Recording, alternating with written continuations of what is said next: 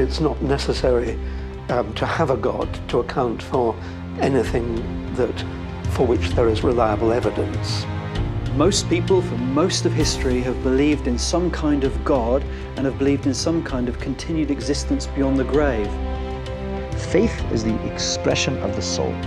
You will ask me, why do I believe? And I will tell you, because my soul believes, because my soul is a piece of God.